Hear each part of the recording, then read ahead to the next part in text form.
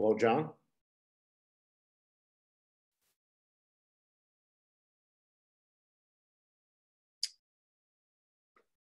Hello, John.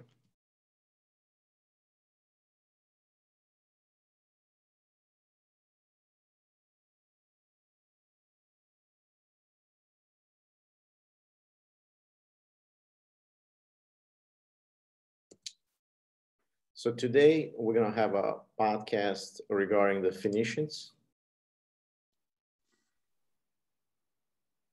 Paul, how are you, sir? Hello, Zachar. How are you today? Good, good. What's happening, my friend? I think Rolf is going to do the whole presentation today.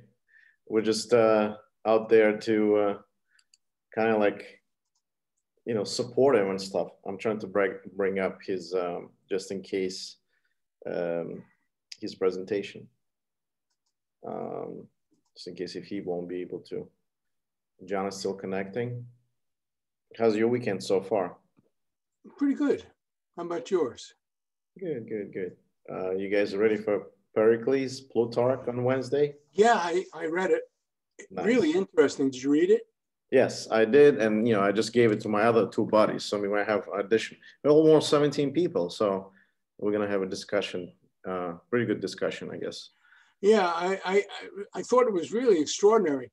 And I mean, one, kind of a minor thing, but his famous funeral oration, Pericles' famous funeral oration. Right. Everybody reads it in college. Right.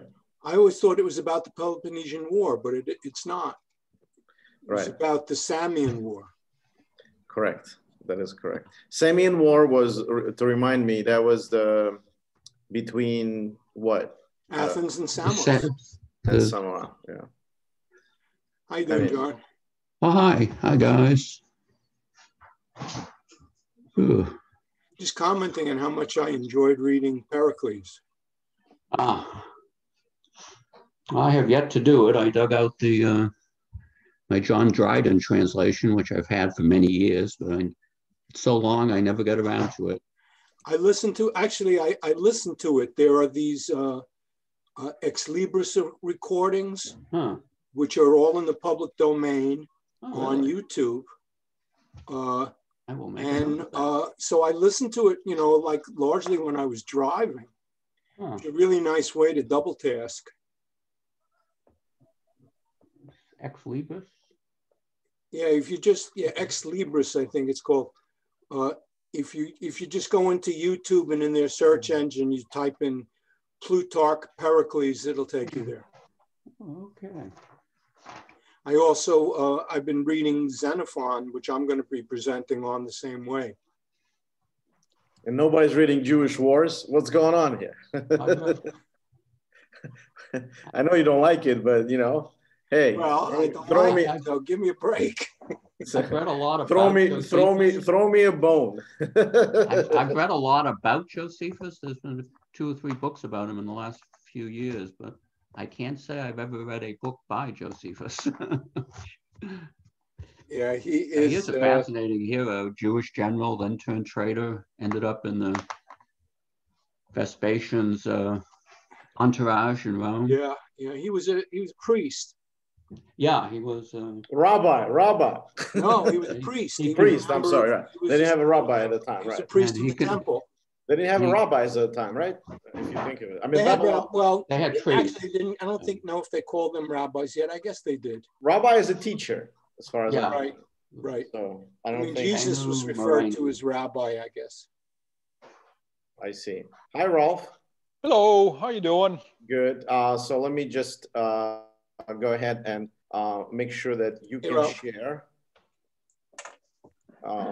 Okay, you can share. Go ahead. Okay.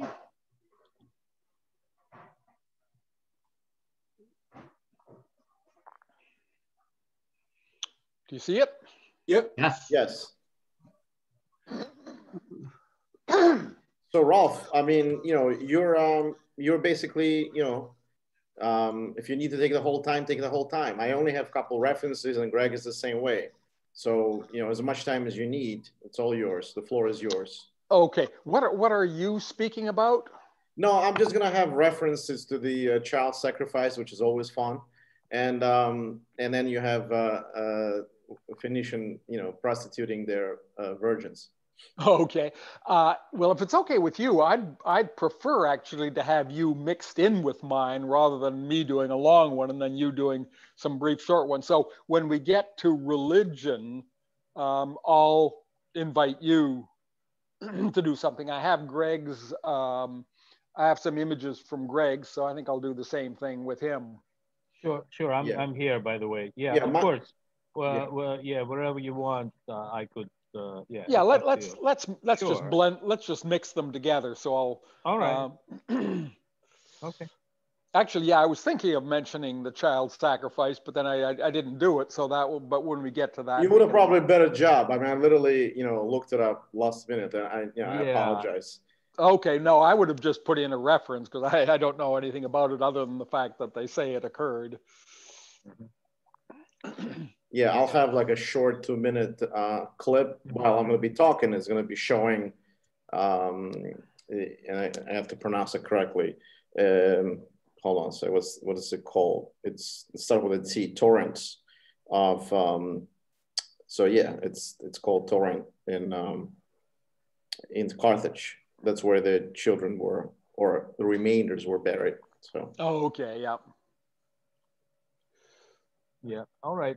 Yeah, I will fill the blanks, maybe some, but what I was preparing is a little bit about Tyre, because it's before, because that's where the Carthage comes from, and about Carthage, but only early, the foundation myth and a little bit of historicity about that early period.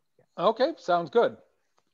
Yeah, and then remember, people are gonna ask questions and all that stuff. So sure. you might fill in those times as well. How's everybody doing so far? Mikhail is here. Michael is here. Guys, don't forget on November 1st we're doing, English Revolution, which is I've added last minute. So, just whoever registered, awesome.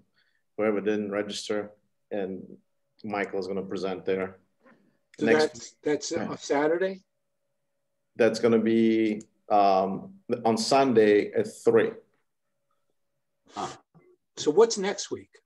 Next week, at Wednesday, we have Plutarch. Right.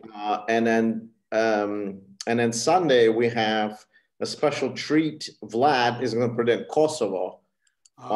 Sunday Kosovo.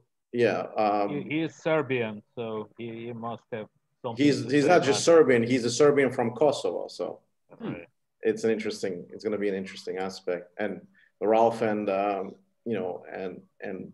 what's his name? Greg knows him, from our history. You probably met him. You didn't meet him, Paul, but you saw him on one of the presentations. I think he did on. Yeah, already he made a presentation already in this club. Yeah, but I don't know if Paul was here. I don't remember. What was the subject? The subject was on the World War I and the killing of the Archduke. Archduke, yeah. Yeah, and then Sarajevo. Yeah, that's also his. Right. Yeah. Serbian. Yeah. Mm-hmm. Yeah. It's funny, the super in my building and they have a network in the neighborhood are all Albanian Kosovars. And yeah. Yeah, but the Albanians, they differ from, let's say, Bosnians. They're both Muslims, but the Albanians are of the old stock, Illyrian stock, while Bosnians are Slavs. So they actually Bosnians, Slavic origin. They were Bosnian Slavs Slavic that were converted to by Islam. the Turks. On the Turks, yeah, and the Albanians are the Illyrians who were original there before Slavic invasion. Like the Slavs came there like around 6th century AD, but prior to that, you know, a lot of them, Diocletian was of that, you could say, of that stock, and many other emperors later in the later Roman Empire were. He was the only emperor to retire, and he retired back to his palace and split. Yeah, which is in Croatia. And then everybody came to him to ask his advice, and he told them to fuck off. Right. So, but that was before the Slavic migration, which was kind of more of a migration rather than conquest, kind of like very slow. So they're ethnically very different, and even they're both Muslims, Albanians and Bosnians, but they're ethnically completely different languages, everything. So they don't really get along with each other. Yeah, Albanian is not a Slavic language. It's unique within Indo-European. There are no close relatives. My understanding is that the Albanians were among the most aggressive in refusing to cooperate with the final solution and protecting Albanian Jews. That basically no Jews were exported from Albania because the Albanians wouldn't permit it. That's absolutely correct. Yes, that's a correct statement. Primarily because they saw them as fellow Albanians. Correct. I mean, even Mussolini was much, lenient toward, he wasn't exporting Jews. He was just saying they're Italian citizens. Bulgarian Tsar didn't allow any exportation of Jews. Right. And I think in Denmark, right, the king came out with the Jewish star on the streets, marching, saying that we're all Jews, basically. Yes. But, it was a lot easier for the Germans to do what they wanted in Denmark than in Albania. Correct. Yeah, well, obviously. As sad as it sounds. So we'll give it a couple more minutes. Ralph, I apologize. It's just people arriving slow today. Jane, how are you? Natasha, how are you? Hi. Beverly, how are you? Hi. Olga, how are you? Thanks for joining today.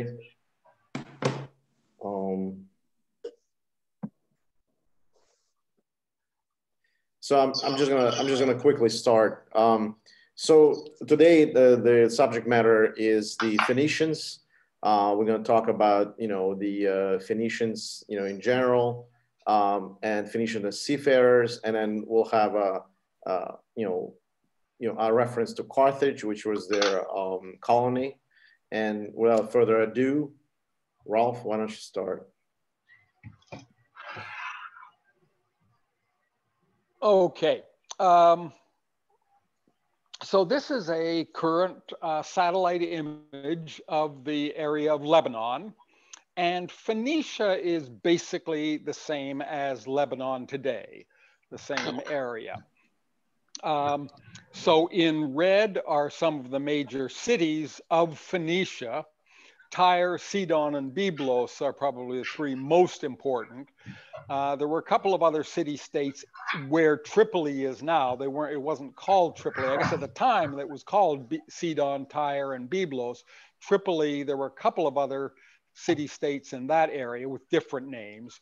And I stuck in Beirut. Beirut wasn't a name at the time. I'm not sure whether, I think there may have been a city-state in the area. There were a bunch of city-states, but Byblos, Sidon, and Tyre were the three main ones. There was the site of Baalbek in the interior toward the northern part of the Bekaa Valley. And then I guess according to the references, Phoenicia may be considered part of the land of Canaan, which goes down to the Sinai Peninsula and down to the Egyptian border. Or I guess sometimes Phoenicia may be seen as the neighbor of Canaan. What the image shows, if you can read it, there is a narrow coastal plain in Phoenicia or Lebanon. That's the lighter area along that thin light strip along the coast. And then there's a darker a darker area, wider, darker strip inland of that, which are the mountains, the hills of Lebanon. The climate is cool and humid in the winter and hot and dry in the summer. In the winter, there are winds coming off the Mediterranean. They provide some rain along the coastal area, but they drop most of their rain on the hills, the mountains, as they go inland and as they go up. They release their rains as they do on the west coast of the US, for example. And then having having lost all their humidity going up those mountains, when they go down the other side, they dry out and you get what's called a rain shadow on the eastern side of those Lebanese mountains. So you get basically, once you get inside, there's an awful lot of desert. Now on the immediate side, for example, in the Bekaa Valley, there's plenty of water because there are rivers coming down out of the mountains. And that gives water for irrigation, similar to Mesopotamia and to Egypt. But in particular, of course, on those mountains of Lebanon, there are the famous cedar forests, the cedars of Lebanon. And on the right-hand side, you've got the flag of Lebanon with the famous Lebanese cedars, a Lebanese cedar in the middle of it. Most of those cedars are now gone. They have been stripped and they've been replaced by pine and fir and other faster growing, smaller trees. But because the cedars of Lebanon were very important, and that was one of the major trade goods. But Phoenicia was divided up into independent city-states, presumably because there just wasn't a lot of open land. There were hills just to the east. And so cities set up on the coast, on the coastal strip. It wasn't that easy to conquer everything. So they were independent or semi-independent for a long time, unlike the broad Tigris and Euphrates Valley in Mesopotamia or the Nile in Egypt, where there was one long strip of water, pretty flat, and it was fairly easy to build, to conquer all that, or to dominate all that, and to build an empire. Whereas Phoenicia always remained, in many cases, it was a tributary state, but it was never really integrated into any of the other empires. Okay. I stuck in Ugarit at the very top. Ugarit was not part of Phoenicia, although it was a trading post and also spoke a related language, but it wasn't really part of Phoenicia. And then there are a couple of other inland trading cities. North and east of Ugarit was Ebla, and in from Beirut, and perhaps on the extreme right of this map, was Mari. So those were two trading posts between Mesopotamia and the coast, because Mesopotamia relied on the coast for certain supplies. Okay, here. Could I yes. just, I saw that there was a question, and I wanted to answer from Hadrian, yes. whether they were the sea people. No, they were not the sea people. As a matter of fact, they did the genetic studies, and they found that the contemporary people of Lebanon are very closely related to the stock from the Canaan. So they're actually the same people as the Canaanites. So they actually benefited from the Bronze Age collapse because the sea people weakened Egypt and practically destroyed Hittite Empire, and that actually allowed them to blossom. So that's entirely correct. Huh? The Egyptians were forced to, they had controlled that area, but they were forced to withdraw when the sea peoples, whoever they were, Yeah, that's what I took over said. Egypt, essentially. They weakened Egypt. And they almost destroyed Hittites. Ralph, are you going to speak to who the Phoenicians were in ethnic terms? Well, I don't have much on their origin. I guess the cities, as indicated here, go back to, maybe 4,000.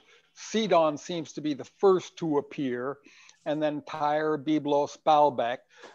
They were a Semitic-speaking group, I guess West Semitic, so related to the Canaanites and others. But do you have any thoughts on where they came from? Yeah, I mean, well, my understanding is basically that well, first of all, obviously Phoenician is a Greek name. Right. So they never called themselves Phoenicians. And ethnically, my understanding is essentially that whole section, including the Judeans and the Israelites, were all essentially a single ethnicity. Yeah, yes. And yeah, that's a really critical point. There were genetic studies that and that's a really critical point from the point of view of modern historiography, because it's so beaten into our history that the Jews were different from the Canaanites. So the fact that they were actually not different from the Canaanites is a really critical piece of information for understanding the history, understanding the Bible, and things like that. Okay, yeah, I agree with that. I think that's good background. So they were all, I guess they were part of the West Semitic branch of the Semitic language family. So they were all speaking at least related dialects, closely related languages or related dialects. Yeah, Phoenician is amazingly close to Hebrew. We don't know much about the vowels because the script was really almost completely consonantal, but in terms of all the sound changes and phenomena you see in Hebrew, Phoenician is a close match. I mean, they were not mutually comprehensible though, but they were close. And there were 4 other languages, and they're all in the Canaanite family. It's Hebrew, Phoenician, throughout Edomite. Throughout the Bible, there's this campaign against the worship of Baal. Yeah, well, the Jews had the monotheistic revolution. Well, I don't know that they really did. Unclear. I don't think the Jews really were. I don't think they were Jews, and I don't think they were monotheistic prior to the Babylonian exile. But I think it's clear that they were ethnically identical with the people who later became known as the Phoenicians, and many of them worshiped the same gods. They worshiped Baal, though Baal was localized, like the Greek gods. You'd have Zeus of Dodona, Zeus of this, right? So you had Baal in many different places, but it was still Baal. And the constant warfare essentially between, as the Bible presents it, between the partisans of Baal and the true God Yud-Heh-Vav-Heh, to give him his proper name. Okay, yeah. I sent out last night some of the ancient texts, including some of the texts from the Bible, showing some of the comments, but some of the references to Lebanon versus Phoenicia, or Lebanon, Phoenicia versus the Israelites.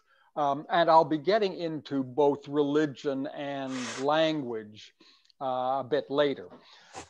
In any case, so as you say, they never referred to themselves as Phoenician. In fact, I'm not sure they ever referred to themselves collectively. They referred to themselves as people from Tyre, from Byblos, from Baalbek.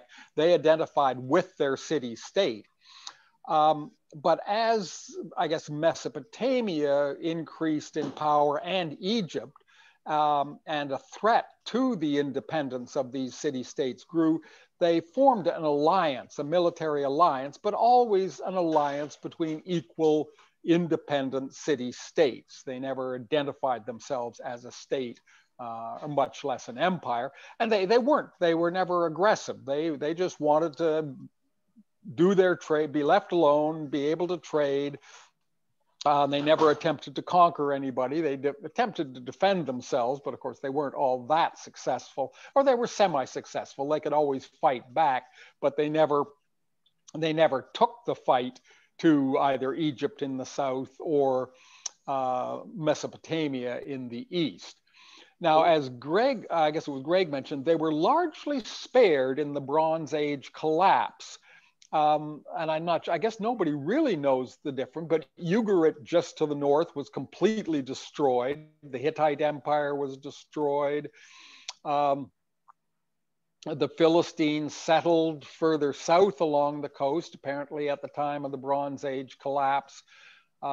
Egypt was attacked, of course, and survived, but was damaged. But Phoenicia was apparently untouched. The reduction in trade throughout the Eastern Mediterranean presumably hit the Phoenicians, but they were able to rebuild. It hurt everybody else much more than it hurt them.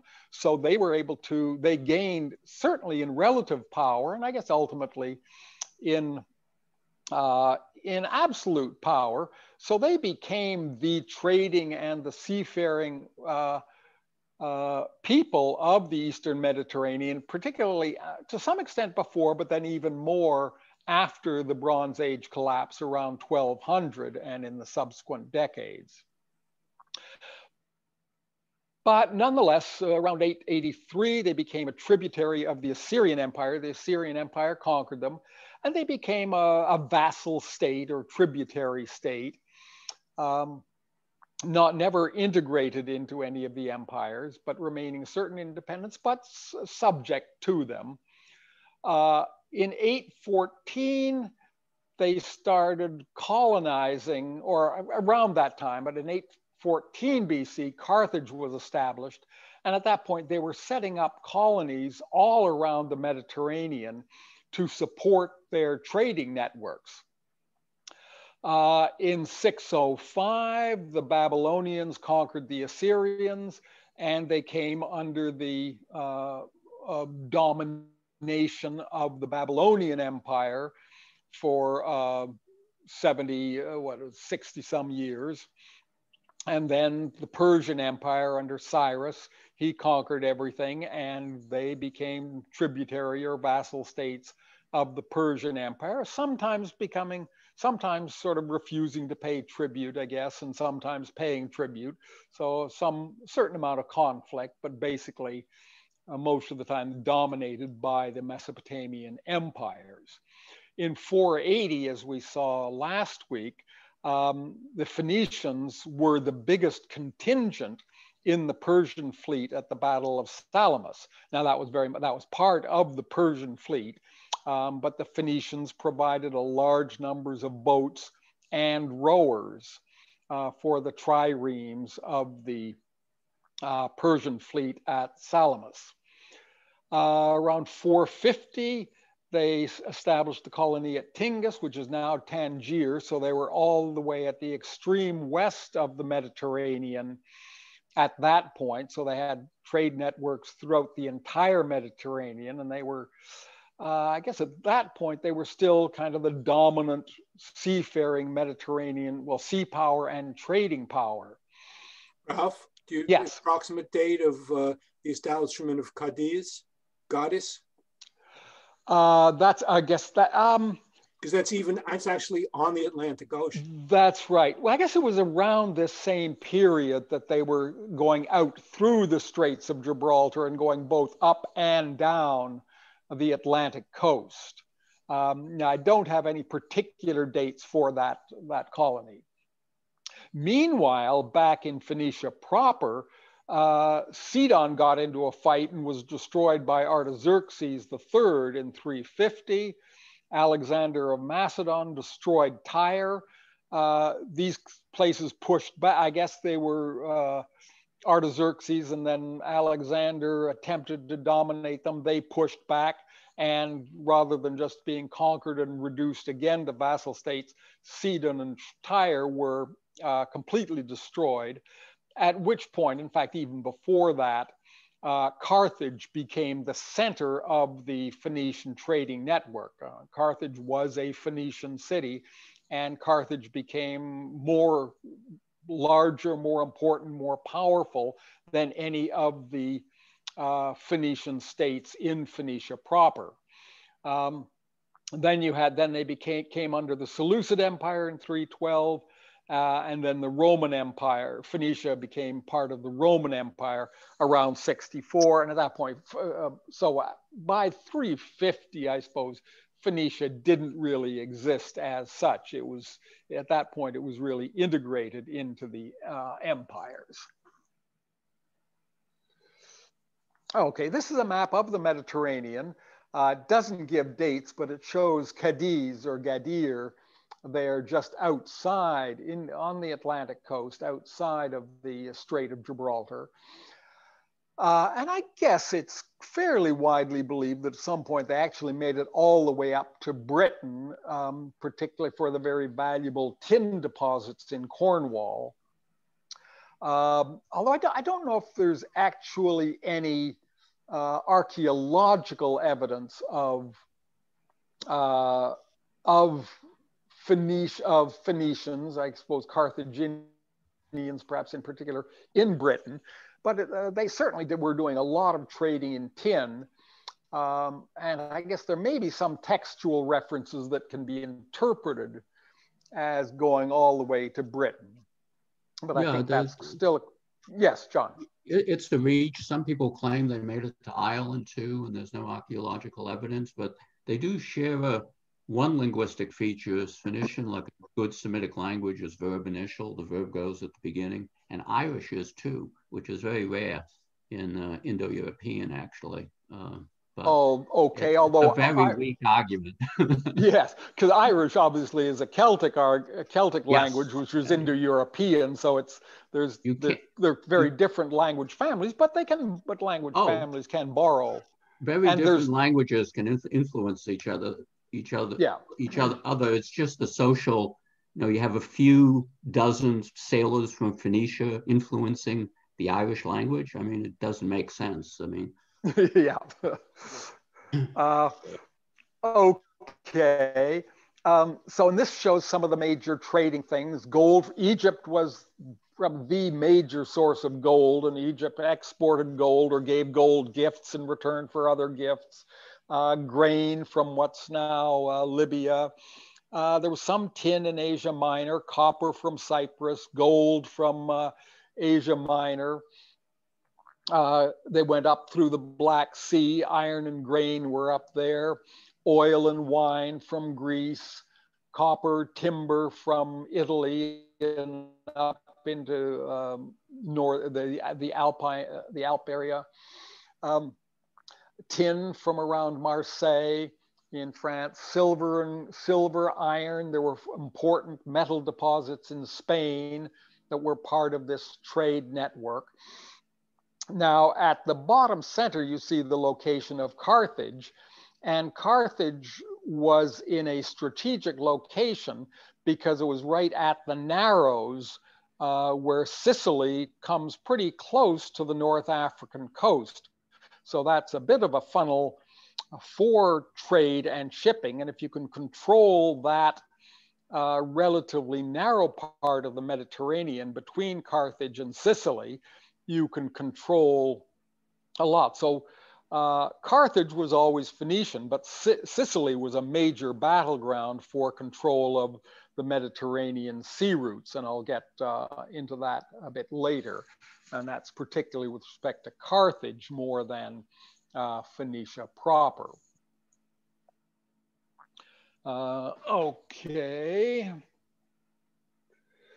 Okay, one of the major exports, perhaps the most famous export from Phoenicia was Tyrian purple, the famous purple dye. Very valuable, very rare, hard to process, very difficult to obtain or purify. And a very, very valuable thing, was a major export from Phoenicia, particularly from Tyre. And it's the mucus secretion of the sea snails, or better known as the murex historically, although that's not their current biological name. And there are a number of different varieties of this. I had always thought snails looked like snails, but they don't look like snails. They look more like whelks. In fact, I suppose whelk is part of the same family. And there are a variety of different slightly different chemical forms, slightly different dyes, and the three of the main colors are there on the left, dyed fabrics. Apparently the top one was the most valuable, that reddish purple. A more bluish purple was also very valuable. The red a little bit less so, but still desirable. And it took 10,000 of these shells to yield 1.2 grams of dye. And that 10,000 snails for a little over 1 gram of dye was enough for the trim on one piece of cloth. So this was an extremely expensive commodity. But of course, for trade, this idea of a very small amount, a very valuable thing, was an ideal for trade. Easy to transport, not perishable. So a very valuable very valuable export from Tyre in particular, and Phoenicia in general. One of the remarkable features of Tyrian purple is of this particular organic chemical is the color intensifies with age and exposure. It doesn't fade. On the contrary, as it's exposed to warmth and exposed to sunlight, the color gets deeper and richer. I guess there seems to be, it was discovered in Tyre around 1500 BC, although there were reports of other archaeologists having found mounds of these seashells in other parts, around the area of Italy and other areas. But nonetheless, it was known as Tyrian purple because the Tyrians really developed it as a trading commodity. Ultimately, of course, you probably heard it became the Roman symbol of power, and then the Byzantine symbol of power. And there were laws restricting the use of this purple dye and purple garments to the most powerful, ultimately, first of all, only to the elite, and ultimately strictly to the Roman emperor. And they speak of being the emperor or the heir apparent to the emperor, the son of the Roman emperor, being born to the purple. And that was because they had the picture on the lower right is Empress Theodora, 530 CE, the Byzantine from Constantinople, the Byzantine empress, and that's a purple gown. I mean, I guess that's a deep purple. I don't know how faithful that color is to the original, but it certainly being portrayed as a very rich fabric there. In fact, it's a remarkable rendition of a rich fabric done in mosaic. In the Roman Republic, prior to the empire, it was very tightly regulated about who could have a stripe, a purple stripe on their toga, which were senators. And the dictator, which was a constitutional office, had a complete purple cloak. He was the only individual in the Roman Republic that was permitted to have that. He was not a regular occurrence. Yeah, thanks. I guess the extraction of the dye was a fairly complex, unknown process of cooking, adding salt and perhaps other chemicals, and then extracting and filtering a bit of separation. So a fairly complex process. And apparently that process is still not entirely known. There are some rough descriptions of it, but I think people have tried to reproduce it without fully success. But the skill of extracting the dye seems to have been lost. Well, it started disappearing fairly early on, but by 1200 CE, particularly in the Byzantine Empire, it seems to have particularly disappeared. So it no longer exists. Now, whether that's just because it's too expensive to extract and there are other things that those colors can be achieved by other dyes, as far as I know, I guess those seashells still exist. So I'm not quite sure why it pretty much disappeared ultimately, sort of towards the end of the Byzantine Empire. and with the expansion of the, what was it, the Seleucid Empire, with the expansion of the caliphates and the conquest of Constantinople seems to have been sort of the death knell for Tyrian purple.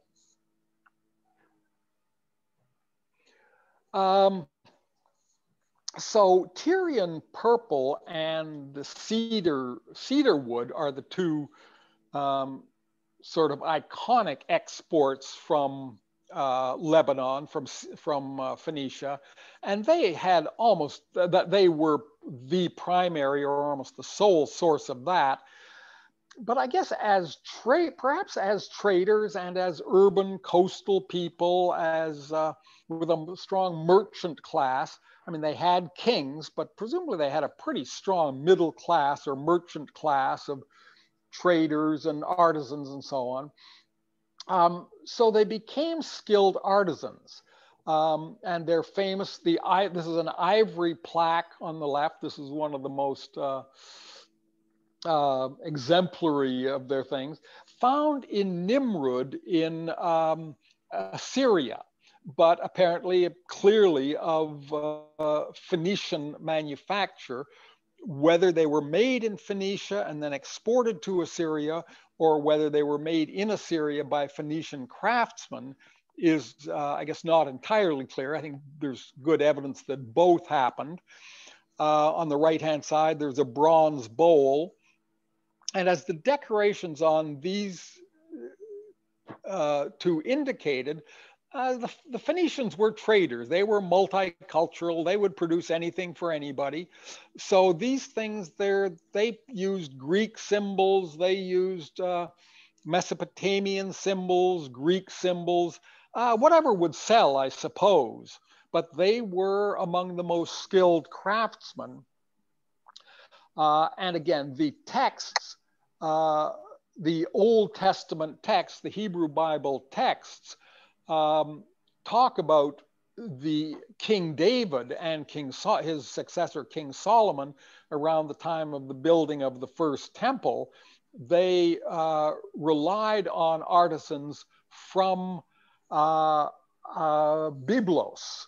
And their texts, I've put in some text from the Old Testament. Yes. Byblos or Tyre, because I know that Hiram the First was the king of Tyre. Oh, I'm sorry. I'm sorry. You're quite right. It's King Hiram of Tyre is the primary reference in the Bible. No, you're right. It is Tyre, not Byblos. So they would get cedars, but also metalwork, fabrics, dyeing. And one of the things that appears in the Bible, not the Old Testament. Now, this was from the book of Samuel, book of Kings, book of Chronicles, the history books of the Bible. Now, these weren't written down until the 500s BC, but King David is dated to, I think I have the dates there, about 980 BC. So that the Bible is talking about the period of around 900 to 1000 BC, although it was written much later. But according to the Bible, the Canaanites, the Israelites, of course, according to the Bible, they conquered the land of Canaan.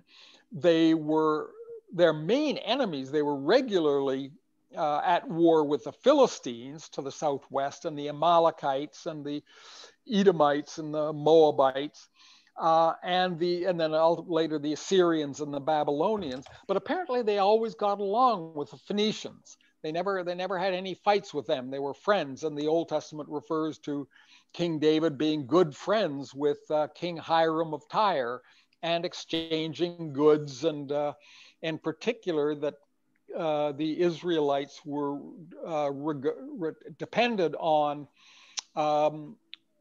goods and artisans, craftsmen from Phoenicia. Ralph, can I make one comment on the Egyptian influence? Obviously, the image on the left has a clear Egyptian headdress. Yes. And if you look on the plate on the right, the animals have on their heads, the crowns of Upper and Lower Egypt. Quite right. The other thing to mention is when I gave my presentation on early Greek art, and I talked about the Orientalizing period, this is exactly what we're talking about. These are the images from Phoenicia that had tremendous influence on the development of Greek art. I showed an ivory sphinx, which has many resemblances to the sphinx shown right here. That is the sphinx. Right. And the animals shown on the bowl are very similar to the animals that you start to see in geometric Greek pots. Yeah. Yeah. Yes. I don't know if I'm getting a little ahead, but also the cooperation between Israel and Phoenicia is also presented in the marriage of Jezebel and King Ahab. I don't know, were you planning to talk about that? No. Okay, so it's a little later, like in the 9th century BC. So Jezebel was the princess from the Tyrian royal family, and King Ahab was the king of Israel. And of course, in the Bible, the whole story of the struggle between Ilya with the Jewish god and Baal that was represented by the Phoenician influence into the Israel at the time. So it's clearly at that time, a lot of Israelites were worshiping many gods of Phoenician nature. So it's just another continuation of their close alliance. And they were also allied in standing against the Assyrian invasion. Yep, good, thanks. A couple of other elements. This is on the left, the Ahiram sarcophagus from Byblos around 850 BC. And this is one of the best examples of the early Phoenician writing with the Phoenician alphabet. And that bottom yellow strip is from the sarcophagus, enhanced to show the letters, but that's an inscription there. So that's an inscription there on the sarcophagus, and it's a curse. Whoever, I think it's, again, I put the text into that sheet, I circulate them. Whoever smashes this sarcophagus, let his head be smashed. It's much longer than that, but it's a curse on anybody who disturbs this. And I guess that's fairly common at the time. Grave robbers were pretty common, and so they people would put in their sarcophagus or burial elements, they'd put a curse on anybody who disturbed their bones. I actually read that this is the very first Phoenician inscription ever found. I guess this may be the oldest one. Yeah. Yeah, and there aren't a whole lot of early Phoenician alphabetic inscriptions. So this one is fairly one of the longer ones. On the right-hand side, yes, okay, I guess that I was just struck by the date. I had these are bronze figurines from Byblos, and I guess Byblos was a bit of a ritual site. The sarcophagus, the king was buried there. These were votive characteristics, these votive figures, and there were huge numbers of them found, made in bronze with gold plate. And there was a collection of them at Byblos serving some sort of ritual or religious function. And this goes way back. This goes back to 1500 BC.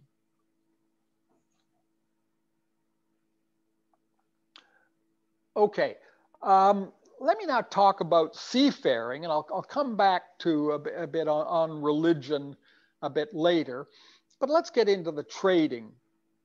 So Phoenicia were the major, for much of this period until the later part when it was challenged, but for much of this period, the Phoenicians were these main traders. Egyptians never did a lot of trading. They did some trading up the coast and some down the Red Sea. But they never did much across the around the Mediterranean. The Greeks came later. and then the Romans. But for a long time, the Phoenicians were the main long distance traders. Again, because they were these coastal city-states, they didn't have a lot of agricultural land, and there wasn't much inland of them. So they looked outwards. They looked to the sea and outwards for trade. And there were two basic classes of vessels. For trading, the main element was the merchant ship. Now, this is a fairly later one, 200 BC, but that was a trading ship. They were high, fairly rounded. They were their width was 2 to 3 times their length. I'm sorry, the width was half to 1/3 of their length, which was pretty wide. They were driven by sails. They had a steering oar at the back, but no rowing oars. They were simply wind driven, so they could carry lots of cargo and a small crew. And they didn't have rowers, so they could. And with the wind, they could. And with the wind and without rowers, they could sail all night as long as they were good navigation. And they could navigate by the sun, the moon, and the stars. The stars, I guess the pole star at one point was called the Phoenician star, because the pole star at least gives you your direction. That's pretty easy. I'm not sure they had the skill to calculate their latitude from the pole star, which you could do, but at least you know your direction. You know which at night is tricky, and they could use the stars for that. But the pole star is the easiest way to find your direction at night if you've got a clear night. So they had a lot of these merchant ships that did their trading. Now, at various times, they needed warships on the right to defend their ships, defend their forts. The merchant ships would almost, whoops, I said merchant ship, misspelling there, merchant ships. So they'd have warships to escort the convoys of trade ships, protect them, fight off the enemies.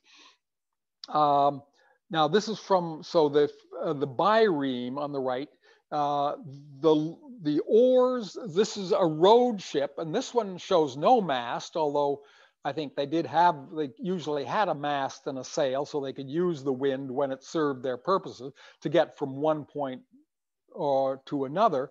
But for warfare, oars gave you the speed and the flexibility you needed. You couldn't really fight a battle with sails. The wind was too unreliable. So normally they would, as we saw in the Battle of Salamis, they took down the masts and the sails when they needed to fight.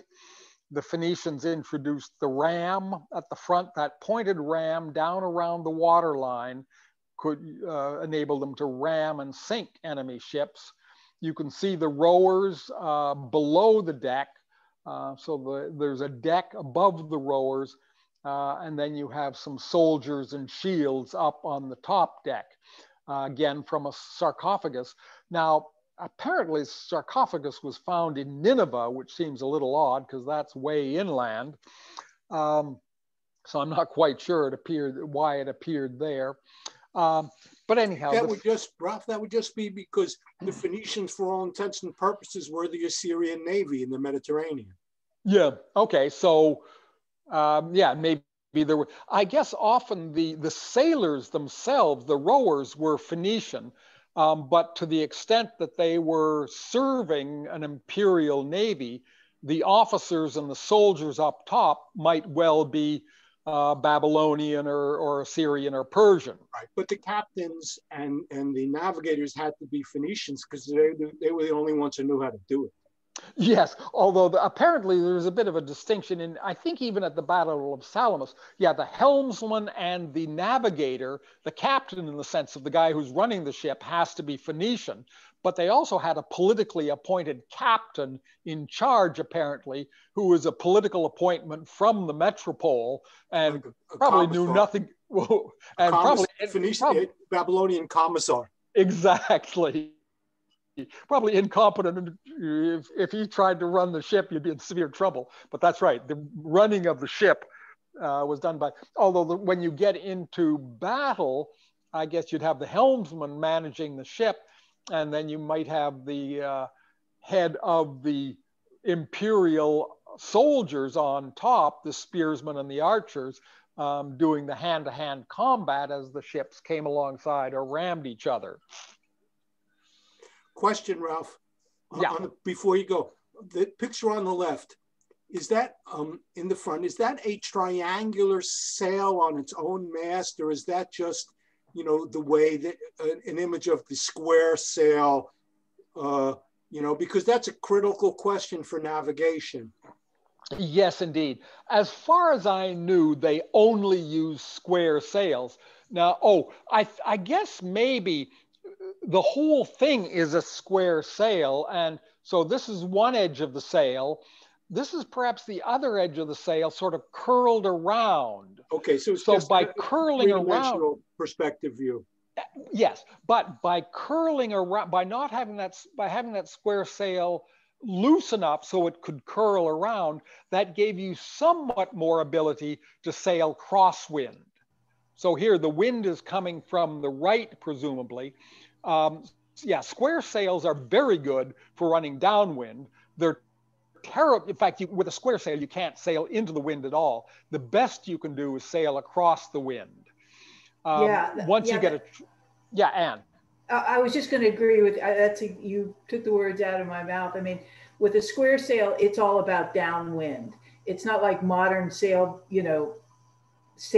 like you see I see in the Chesapeake Bay with the triangular, which depend on the Bernoulli effect, where when you sail into the wind is literally creating, you know, an effect that sucks you along into the wind, sailing into the wind. Whereas this is strictly about the wind blowing you. So it's a completely different theory of sailing. Yeah, that's right. But actually, I'm glad you mentioned that, Paul. I hadn't noticed that before. But I think by adjusting the square sail and letting it curve around a bit, you could get some extra speed going across the wind. The brown wooden ship is a modern reconstruction, handmade reconstruction of a Phoenician trading system. It had the iconic horse's head on the bow, fairly broad, fairly deep. So this was a merchant ship, not a fighting ship. But they have gone back and used the drawings and whatever descriptions they have, which are incomplete, and they have reconstructed. And this ship actually sails around along the Phoenician coast. Now, for a warship, they introduced the pentaconter, which became famous in Greek. And this is a picture of a Greek pentaconter. I couldn't really find a good drawing of a Phoenician pentaconter. Penta comes from 50 oars, 25 oars on each side. So, and they also had triaconters, I guess, which were 30 oared. So pentaconter, two rows of 25, about 30 meters long. You can, on the left, you can sort of make out that ram at the front of the ship, the big square sail.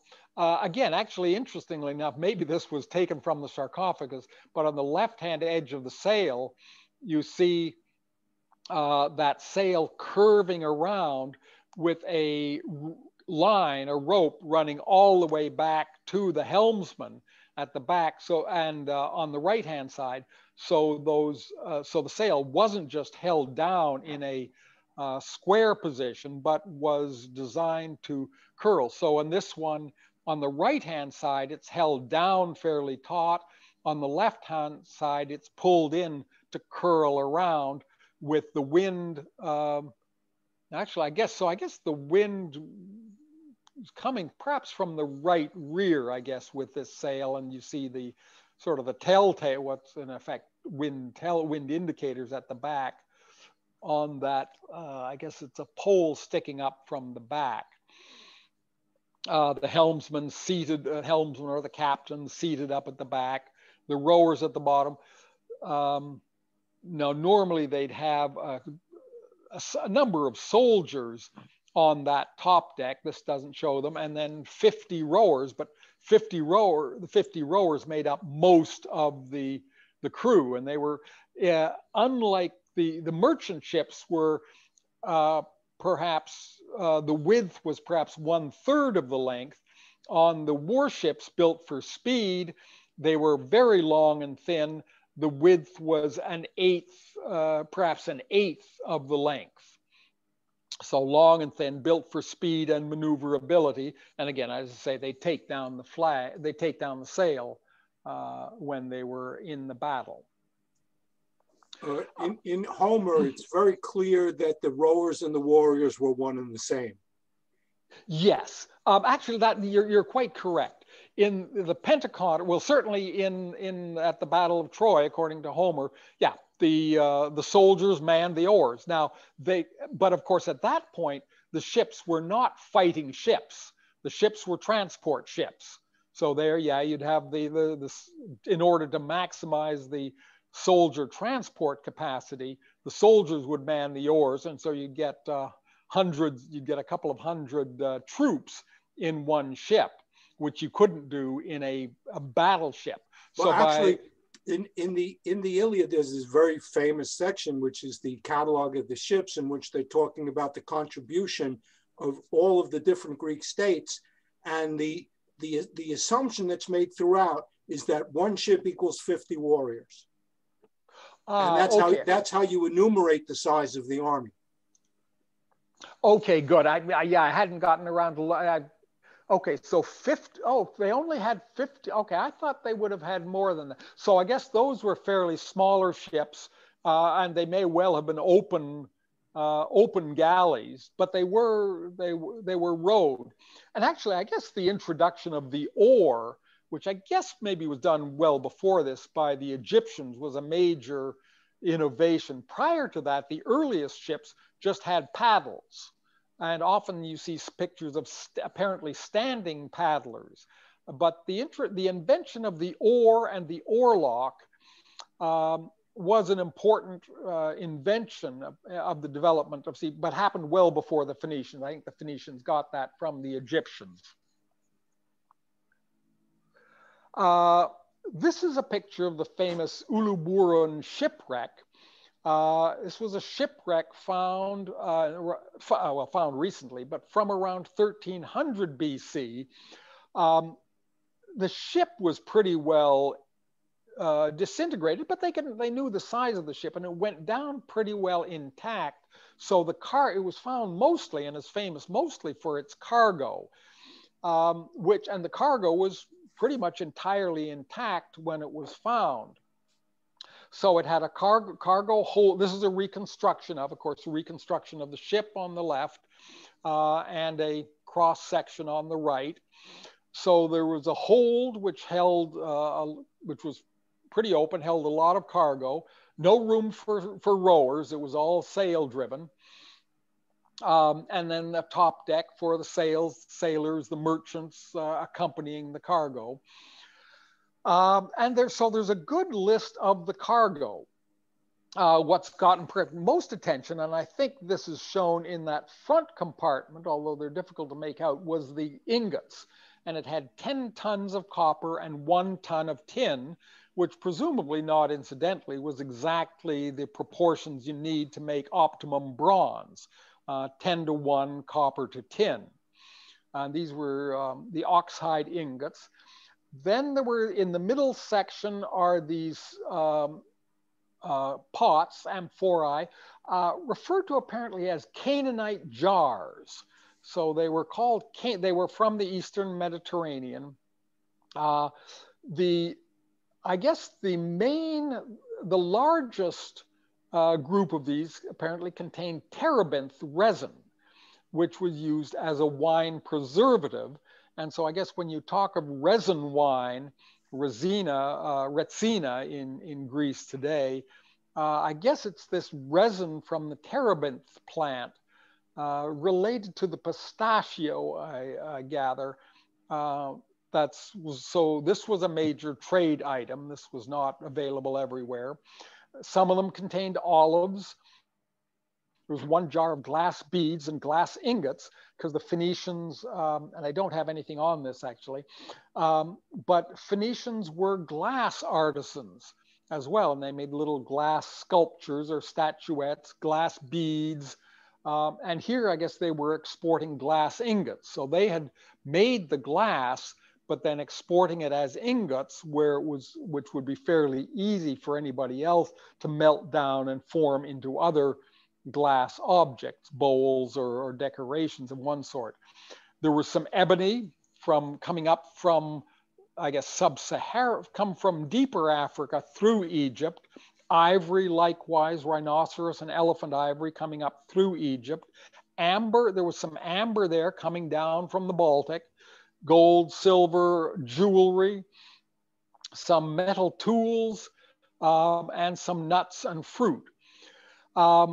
It is, so it was found off the coast of Turkey, not far offshore, because the ships always tended to travel along the shore in case of storms, and so they could lay in and pick up supplies. Although, as I say, the trading ships weren't as limited to coastal travel as the warships were. The warships were much more fragile, and the rowers needed to lay up every night.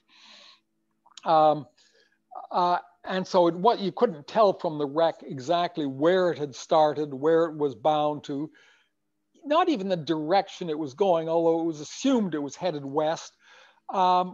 Perhaps from Phoenicia. I have said from Phoenicia to Mycenae in 1300. That's not established. Could have been coming from Cyprus, but it was coming from some. The tradition for Mediterranean trade is a counterclockwise movement. So heading east along the coast of North Africa, then up the coast of the Levant, and then westward along the coast of Thrace and Greece, and then and that has to do with the way that the prevailing winds work. And that's essentially, basically, you were forced to travel in that way in the ancient world. I think that's right. And it was also somewhat seasonal. The trade winds are different in the winter and the summer. Yeah, so there's one season for heading. You didn't navigate at all. Winter was, you stayed away because you were pretty much guaranteed to be shipwrecked. Right. But in addition, I guess there were optimum seasons for heading east and optimum seasons for heading west. So if you were traveling from, I think in the Bible, Paul talks about heading east to making trips to Jerusalem from Asia Minor. And that's very unusual for just that reason. And, this is the Roman era where technology is way, way advanced to where it was, basically, 800 years earlier. And they could do things like that, but these trading vessels had to stay on that counterclockwise shore-hugging route. Yeah. Okay. This boat, both models of the boat show the steering oar. I guess in this case, sometimes they had steering oars on both sides yoked together, as we saw in the Battle of Salamis. In this case, they just had one steering oar. It was a long time. It wasn't until the medieval period that they had the stern post rudder, which was a much more efficient, more powerful, more mechanically efficient way of steering the ship. So they used steering oars to steer the ship in addition to the sail. But Ralph, they did have a good grasp of Archimedes' buoyancy principles. That goes to the width of the boat, how much weight they could carry. I mean, these vessels were well designed from the buoyancy perspective. Yep. Yeah, and so of course, you want to get all the heavy weight at the bottom. I guess sometimes they would even put rocks in the bottom to make sure that it was to improve the stability, so that they could have a fair bit of superstructure without it becoming unstable and tipping over in a strong wind.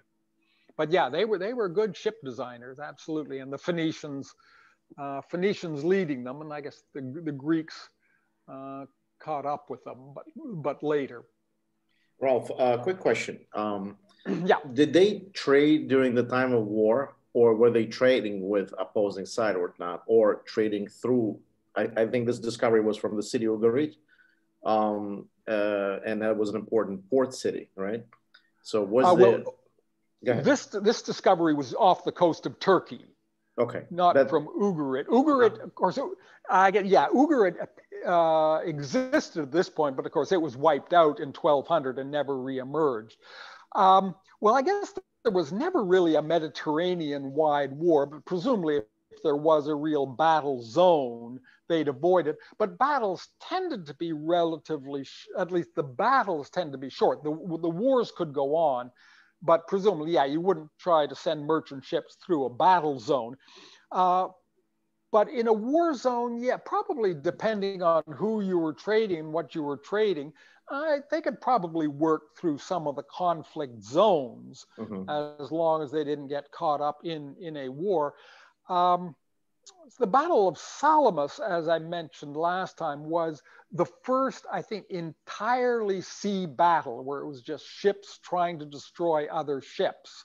There was some, they did fight from ship to ship, but prior to that, none of the battles had all been more or less land battles, or at least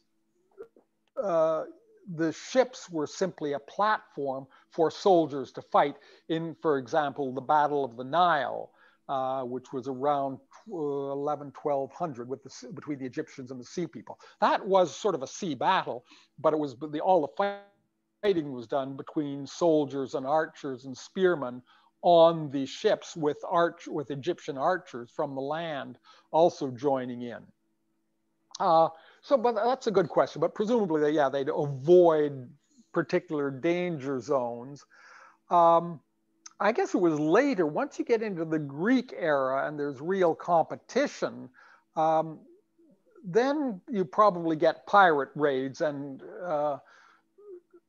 forces trying to capture the other merchant ships. At which point you'd need a trading convoy might need a military escort and might be attacked by an enemy or by pirates. There's frequent incidents in Homer where characters are basically, their life story is that they were kidnapped by Phoenician traders and enslaved, and then later find their way back into the plot. But that was a trope in Homer, that Phoenician merchants / traders / pirates, they were kind of all the same thing. Right. And I guess a couple more questions. Thank you, Paul. So what was Phoenicians using to build their wealth? Was that dye that they used? That was the trading chip, or so to speak, or a currency? Well, and go ahead. Okay, two things. Yes, they exported the dye and the cedar were their probably primary exports, as well as metalwork and glasswork. And that probably got them started and helped them to raise capital, but they probably made more money simply by being traders. So they traded stuff between Egypt, Asia Minor, Greece, North Africa.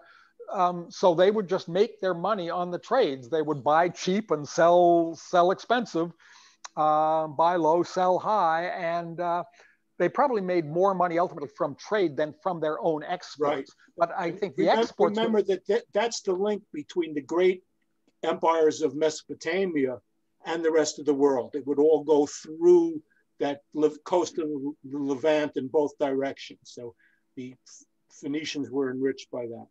Yeah, from the first, that's right. They had their trading cities of Mari and Ebla in between Mesopotamia proper, or the center of Mesopotamia, and the Mediterranean coast. And these became big, rich cities purely on the basis of trade. They had no exports, no natural resources of their own. They simply made a lot of money off of trade. Right, but those were not Phoenician cities. Those were Mari and Ebla. That's right. They were Mesopotamian. They were cities on the edge. They were West Semitic, but they were not Canaanites. Right. But they then traded with the Phoenicians, and they made a lot of money, and then the Phoenicians would take so everybody would make lots of money off the trade. Right. Yep. And the Phoenicians were the last link to get to the wider world. That's right. And then the Phoenicians would carry it throughout the Mediterranean. Do you think I could take over for a little bit? Yes, absolutely. Yes, go ahead. Yeah, because I'm going to talk about, but I'd like to go a little bit back. If you could go to first first of my slides. You remember that map, little map, a little further? Yeah, right here. So just a little bit back, very briefly. You know, this is the ancient Phoenicia, and these are all of the cities at that time. I want to talk a little bit about the city of Tyre because it's a mother city for the Carthage. So Herodotus visited Tyre around 450 BCE, and he wrote that the priests, because he talked to a lot of people, and the priests, of course, getting the records there. So the priests were saying that the city was founded, according to our calendar, approximately 2750 BCE, which is, you can imagine how far that is. And it's still, and then archaeological evidence, and it was founded as a walled city at that time, 2750 BCE. And the archaeological evidence corroborated this timing, by the way, contemporary archaeological evidence.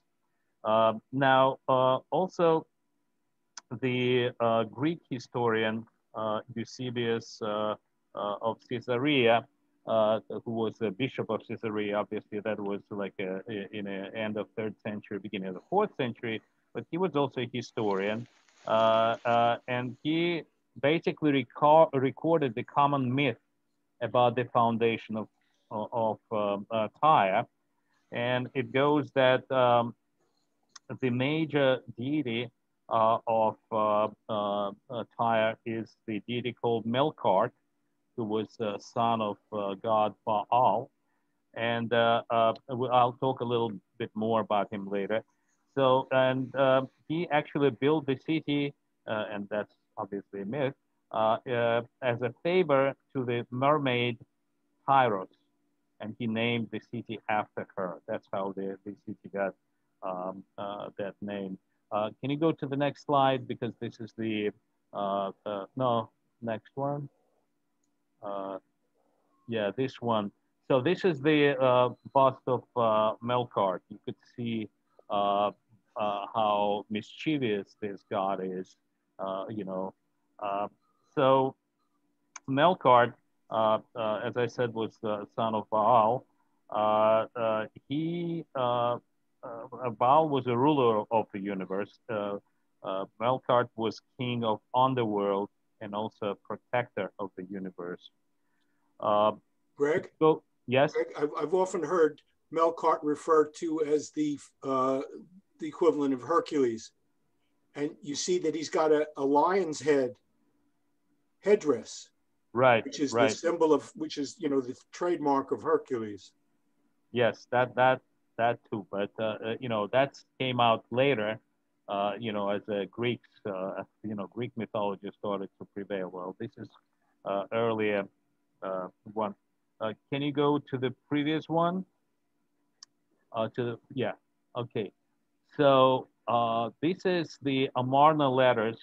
You know, 1315. It's an Akkadian cuneiform. There was common language, diplomatic language at the time, you know, but this, there were 10 letters, and this is one of them. And this is the letter between Prince of Tyre, Abimilku, and Pharaoh Akhenaten. It was written to Akhenaten, where he writes about water, wood, and also Habiru tribes that overtaking the countryside.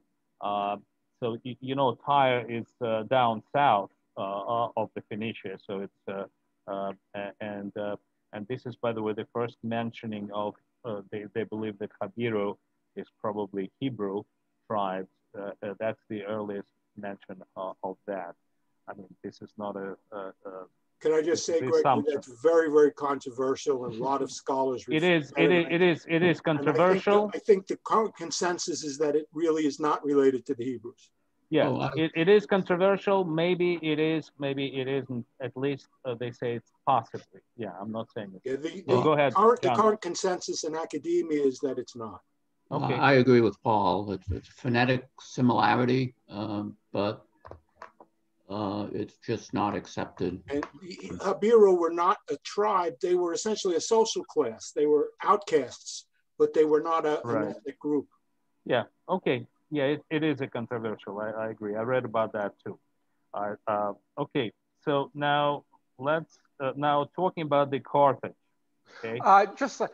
Greg, I think the Amarna letters are rather interesting. I guess this is a trove of, I think, around 350 clay tablets or letters found in Amarna, Egypt, with correspondence to and from Akhenaten and I guess his predecessor. And out of the 350, something like 150 are between Akhenaten and sort of semi-vassal states or subordinate states in Phoenicia. And the half of those are from Byblos. Right. And I think the only other half, only 10 from Tyre. I was talking about those. yeah, so they're small, but a lot of these letters were to kings of the city-states of Phoenicia between Egypt. And I guess, as Greg said, they were in Akkadian cuneiform because that was the language of diplomacy or international communication at the time. Yeah, and actually, the character of many of these letters, most of those letters were the one vassal king trying to complain to the pharaoh about how some other vassal king was operating against the pharaoh. Therefore, the pharaoh should send him troops. You know, so it all reflected this jockeying between these city-states who were buffer states between whoever was the power in the north, be it the Hittites or actually it's a rise of Hittites, and they started to encroaching on these kind of vassal states to the Egypt, and that like 100 years later it led to the Battle of Kadesh. Vassals are constantly trying to impeach each other and say that, you know, this, I am your loyal servant, but this guy next door is your enemy. That's kind of the content of most. They are very entertaining reading. I mean, I recommend it. Yeah, and this is the first. This is the first international diplomacy. I think I don't know where the Chinese are, but certainly in the West, the first time you had regular communication between states using a common language. And that Latin became that language for 1,000 years, then French up till English took over recently. But this is the first place where it happened. Every king had to hire some Babylonian scribes to translate. You know, the nobles didn't know Akkadian, but they had to hire the technical people who did. And it's quite one of the challenges. Egypt was the most powerful state until the rise of the Hittites, but Egyptian script did not export. Nobody ever outside of Egypt ever bothered to learn it. It was just too difficult. Egyptian script was sacred, right? Yeah, it was, and it was always it never lost the aesthetic appeal. You know, it was always very visual, except for the use of Akkadian as an international language goes back. I mean, there's a lot of Akkadian diplomatic correspondence was found in Mari. And the Marians did not speak Akkadian. That was not their native language, but their diplomatic correspondence was in Akkadian. There were a lot of Akkadian speakers in Mari. There were a lot, but it was not, you know, their native language was a Western Semitic language. There were people who would have spoken a West Semitic. The fascinating thing linguistically about the amount of letters, to me anyway, is that some of the scribes had a weak command of Akkadian. So they would actually, and it's a major source for early Canaanite, they would actually write in glosses on the tablets in their native Canaanite language right next to the Akkadian word, to sort of a prompt to help them. But it's kind of a real linguistic mess. Some scribes wrote Middle Babylonian, classical Babylonian very well. Some did not. I think we lost, did we lose the view? Or it's me? Yeah, we lost the screen share. I think we lost Ralph. Yeah, we lost Ralph. Ralph must have dropped his internet connection. Yeah, okay. All right, I will continue meanwhile while he's getting back. So as Ralph, by the way, mentioned, you know, half of those letters are between with Phoenician states are between Byblos, and Byblos is really is the most important city at that time. I'm talking about the 1350. Tyre became more prominent later on, and Tyre is the mother city for the Carthage. And here is I'm going to talk about the foundation myth of Carthage. And according to that myth, you know, the Carthage was found. I mean, there are two dates, but I will talk about one first. So it was founded in 814 BCE. The other date is 825 BCE. Oh, okay, I'm back. Yeah. All right. Yeah. Okay. Let's. Yeah, if you could share the screen because we lost it. So yeah, can you share the screen, Rolf? We don't have. Yeah, okay.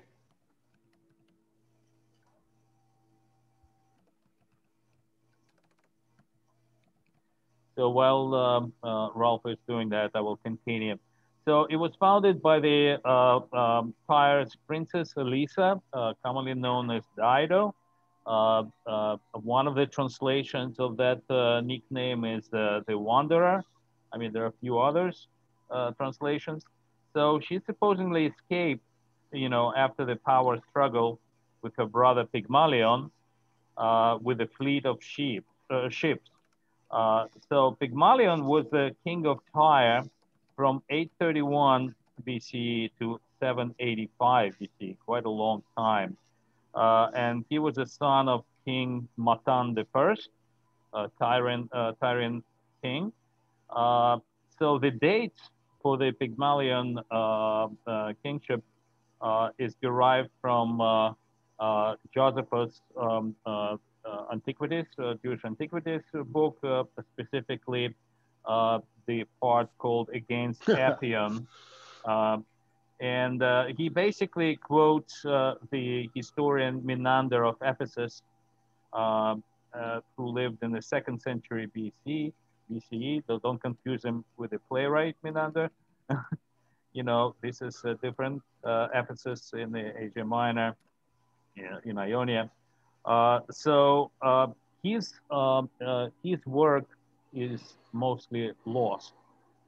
However, parts of it was preserved, specifically by Josephus. And one of the most important part that was preserved is the list of kings of Tyre. And in that list, it mentions Pygmalion, even it also mentions Dido, and many other kings. So now the other one, there are basically 2 years of Carthage foundation that are known to us. So 825 BCE was given by his Greek Gallo-Roman historian Pompeius Strobus, who lived in the 1st century BCE. Yeah, leave this one. We're going to talk about this soon. And the second one, 814, is known from Greek rhetorician Timaeus, also historian, who lived in the end of the 4th century, beginning and the first half of the 3rd century BCE. He was from Taormina in Sicily, but he lived most of his life in Athens. So archaeological evidence of settlement on the side of Carthage, by the way, relating to the dates of foundation in the late 9th century BCE has not been found yet. Okay, so unfortunately, it has not. These foundation dates, mythological, has not been confirmed through archaeology. I mean, very little left, but still. So now Justin, which is a Roman historian of the 2nd century AD, he quoting Probus, and he tells the story of how Dido escaped from Tyre. So basically, the king, their father, He left the Tyrian kingdom to both of them, but people acclaimed Pygmalion alone. They didn't like the female ruler. So Dido married her uncle Acerbus, who was, according to the story, was priest of Melkart and accumulated a lot of wealth. So knowing that, Pygmalion had him assassinated in order to gain that wealth. And Dido decided to escape. But first she has to be conducted to the palace of Tyre. There, with the attendants that provided by Pygmalion, she took all the bags with gold that was a Cerberus gold, and she threw them out into the sea, supposedly commemorating, like to like in honor of her dead husband.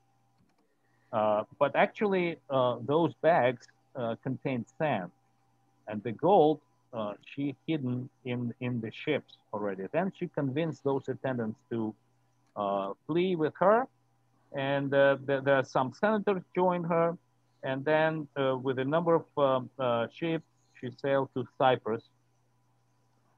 When she arrived in Cyprus, she convinced some of the citizens of Cyprus to join her. Priest of Jupiter famously joined her, and 80 young women who were prostituting themselves on the shore in order to get married to the travelers, and they also followed them. I mean, this is the myth, right? So eventually they got to the North Africa and they found this place. And then Dido asked the Berber king Yarbas for a small piece of land, just a little bit, as much as just the ox hide could cover. So he figured ox hide is a very small, so he agreed. Then Dido cut the ox hide in a very fine strips that she encircled the whole heel. And afterwards, that field was called Birsa Hill.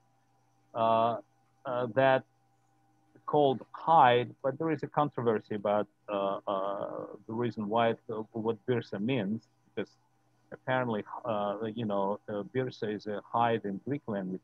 But anyway, we'll leave it at that. And now she settled on that hill, and a lot of locals joined her. Also, there was already a Phoenician city, Utica, which is close by. Some of the people joined that settlement from there. And eventually they started to build the city. They built the city. And at this point, Yarbas, who was king of Berber tribe Mauritania, as you know, there is this country, Mauritania, right now. I guess it must be related. So he demanded that Dido will become his wife. And if not, he will destroy the city. So at this point, she wanted to stay loyal to her dead husband, but she pretended to agree. And she said that she just needs to make a large funeral pyre and sacrifice some victims, some people to it. Apparently there was a human sacrifice at the time, or to the spirit of her dead husband before she could cleanse herself and marry King Yarbas. But during that sacrifice, she went on a pyre and killed herself with a sword and fell into the fire. And she killed herself with the words that she wants to join her dead husband. So after this self-sacrifice, Dido was deified and was worshipped as long as Carthage existed as a city. So apparently there were temples of Dido in Carthage. So in this account, in this particular, it goes to the Pompeius Trogus. They say that the foundation of Carthage occurred 72 years before the foundation of Rome, which puts it to year 825 BCE because Rome was founded in 753 BCE. So now, as far as the historicity, like this is the myth, this is the story, of the myth of foundation of the Carthage. And now I want to talk a little bit about some evidence, some historicity of this story. Any questions before I proceed? So according to this, Carthage was the largest living empire, so to speak. I would say probably predated Rome, right, as you have mentioned, and could be in line with Harappan Empire and some Mesopotamian Akkadian dynasty, all that stuff. Would you say that? I don't know. I'm not sure about Harappan Empire. No, but if they predated Rome by how many years? 300? 70. Well, 72 years. I'm talking about the foundation, but both years of foundation, they're kind of like it's legendary. I mean, there is no hard evidence that they were founded exactly at that time. I mean, the settlements were. I mean, it's all foundation. Are we talking about 825 or 814? That's given by another historian. And keep in mind, I mean, the Carthage is founded during the middle of this huge wave of Phoenician colonization and expansion throughout the Mediterranean. You can see the yellow things there, where Rome was a little, it was nothing. Rome was a couple of dirt huts on the banks of the Tiber, and comparing them to Carthage, was just totally incommensurate. Carthage was a world power at that time, and Rome was nothing. Yeah, but I mean, at the time of foundation, obviously we know that Utica already existed. At the time of sometimes around 800, when Carthage supposedly was founded, there were already, Utica was already existing colony. Yeah, and there were Carthaginian, there were Phoenicians all throughout the Mediterranean, and the Romans nowhere. Yeah. Is it known by any chance that what was the DNA makeup of, I guess it's current Tunisia, right, where the Carthage was? Were they intermixed with the indigenous population, or was it just the migration from the from Middle East to the Africa? Yeah, they did mix, but not overwhelmingly. I mean, because as I will talk later, I mean, there were influx of migrants from Phoenicia, and that's the main theory. The influx happened around 600, maybe 550, 600. That's the time when there were Assyrian and then Babylonian invasion, and then also Persian. So a lot of immigrants came to Carthage around maybe 550, 600 in that period, and they swelled the population, and they brought culture there, and obviously influenced the city tremendously. But yes, there was some mixture. I mean, I don't know about genetics, but according to the story, there was some mixture with the local population, but it was not overwhelming. They were mostly Phoenicians. All right, let me continue with historicity. So the evidence of Dido, right? And I'm not even talking about the any, because this has very little to do with reality. So the evidence of Dido can be associated with the evidence of the historicity of other members of her family, such as her brother Pygmalion and grandfather Balzer. So both of these kings are mentioned, as well as Dido, in the list of Syrian kings by Menander of Ephesus, and also obviously through Josephus against Appian. By the way, just a little thing about Appian, that's very interesting. Josephus wrote the Jewish antiquities after the Jewish war and after the destruction of the temple. So sometimes in early 70s AD. You know, and the reason why he wrote against Appian, because Appian was a Greek rhetorician, lived in Alexandria, and as you know, there was a great tension between Jews and Greeks in that city, and specifically at the time of the Emperor Caligula. So we're talking about like maybe 40 AD. And he wrote, you know, the complaints to Caligula, numerous complaints against Jews and how they violate things, and that he should protect Greeks in Alexandria, specifically saying that Jews don't want to put the Caligula's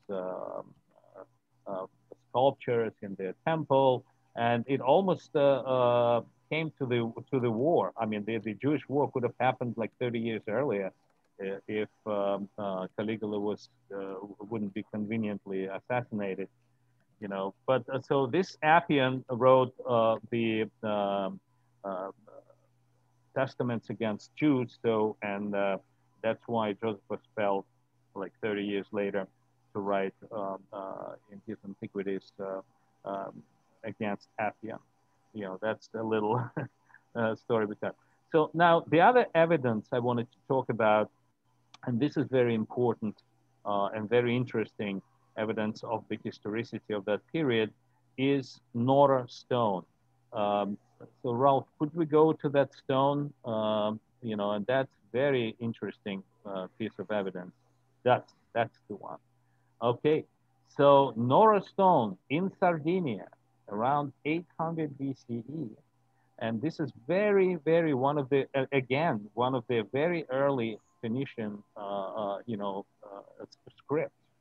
And they found it in Sardinia. What happened is on the stone, they're saying that the general who won the battle, who conquered Sardinia for Phoenicians, and who wrote this stone, he actually commemorated this stone to that victory, and he writes that he served King Pygmalion.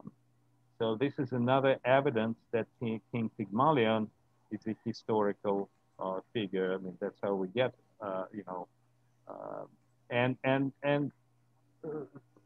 consequentially, it's also kind of supports the story of Dido, making her also historical. Now, by the way, this Nora stone was interpreted by a professor, Harvard professor, Frank Moore Cross.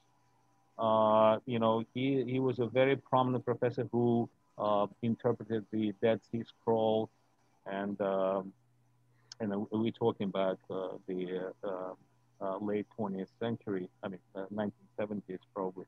And he is the one who actually gave that interpretation and made connection to Pygmalion, and obviously they also did the test and confirmed that this stone could be dated around 800 BC. Now,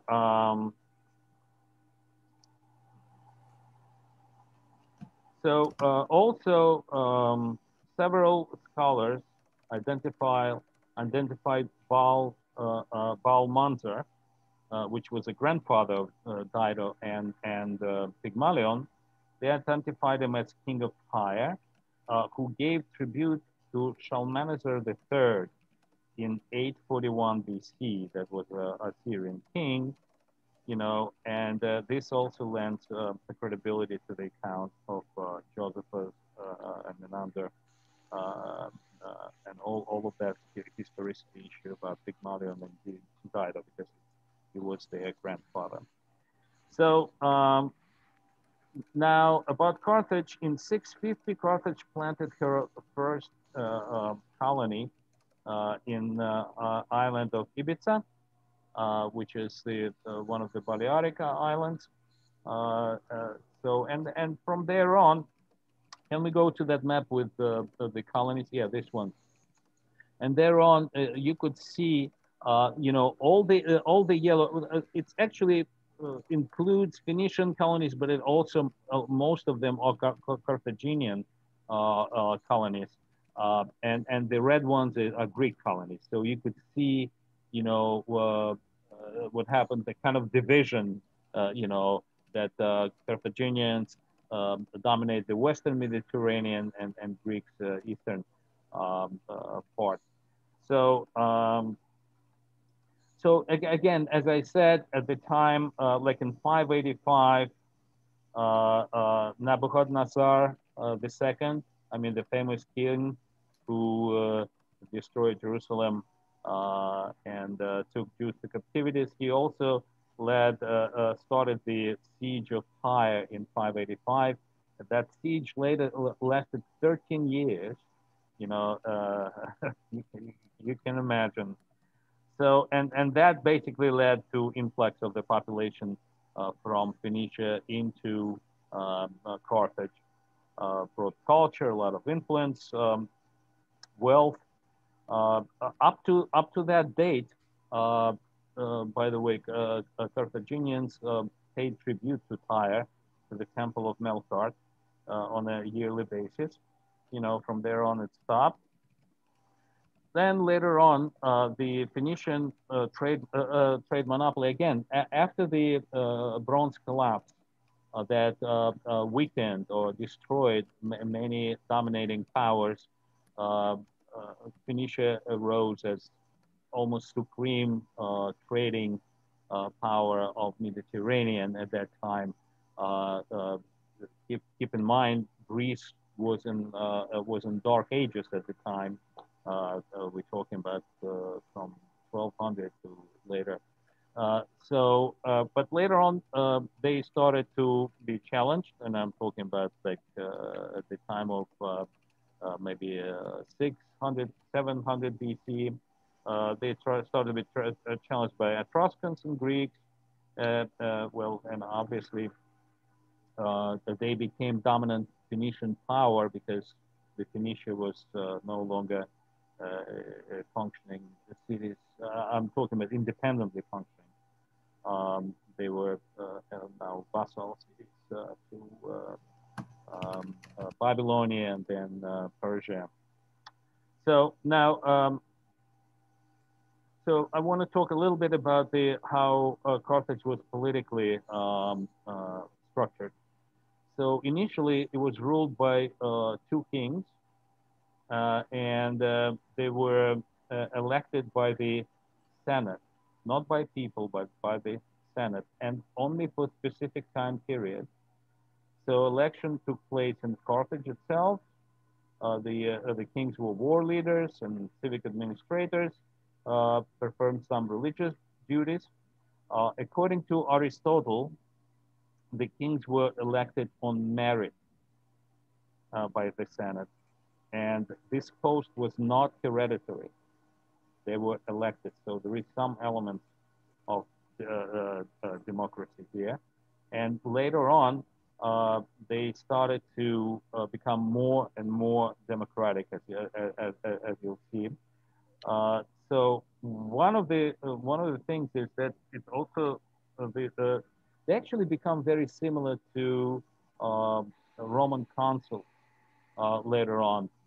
And as a matter of fact, there is a theory that maybe Rome kind of borrowed this idea about two consuls for like a 1 year period. I mean, I don't know what period the kings were elected. They were for a certain period. I don't know how long, but we know that Roman consuls were elected for 1 year. It is known that in the period between 550 and 310 BC, you know, the kingship was dominated by two families.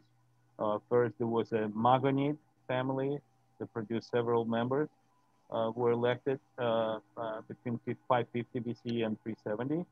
And then later on, Hanno Magnus and his son and grandson held the kingship for some years between 367 and 310. So that's how it was structured.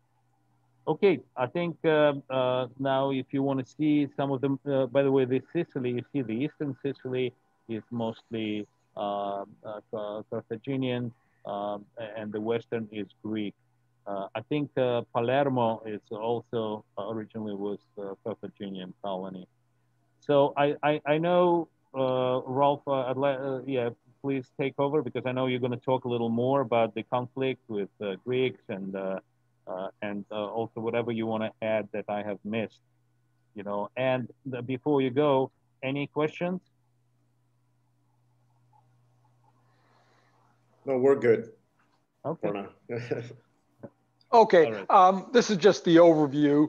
I guess we've been over most of this. There was a power sharing treaty with Rome in 509 BC as Rome was developing into a competitive power. Before that, Carthage had been dominant, and Rome, as we noted, was sort of a small emerging power. And can I add one thing? 509, Yes. by the way, this is the end of the Roman Rex period, period of kings. 509 is exactly when the Tarquinius crowd was taken out and the republic was established. And that apparently coincided with that treaty. Okay, interesting. So at that point, the Rome decided, okay, let's have a treaty, let's get along. Well, it's sort of a division of spheres of influence. The context of this treaty had to do with the waters immediately around Western Italy. So, in other words, here are the Carthaginians who are active throughout the entire Mediterranean. They're not really, they're not dealing on an equal basis with the Romans. The Romans are worried about a very local issue. Carthaginians were raiding the coastal cities. So they worked out an arrangement, but it wasn't like a generalized, we're equals or anything like that. I mean, the Carthaginians, had a vast reach and the Romans didn't.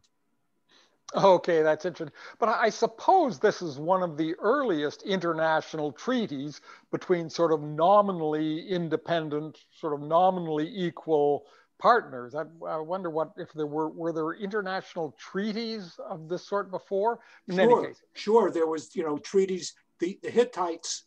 And the Egyptians. Yes. Yeah.